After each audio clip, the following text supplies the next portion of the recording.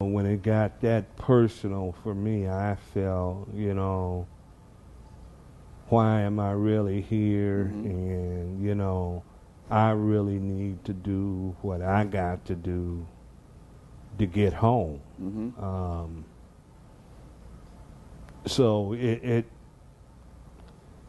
understanding why we were there, was something that I'm still dealing with. It's something that I'm still trying to learn with, since I've been away from there and I've gotten through my career in law enforcement. To take a young person like me, out of a city like Pontiac and to stick him in Vietnam and to tell him, democracy and all of that, I'm really not seeing it. I'm seeing somebody trying to kill me and the fact that I need to get back home.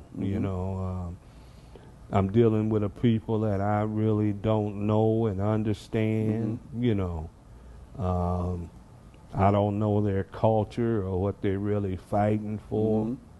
But I'm here, so I need to do what I need to do to get back home. It got to an attitude where a lot of us were sitting around in the rear, and the comment was made, we are all here together, and when we leave here, we'll probably never ever see each other again, but since we're here together, we got to work together.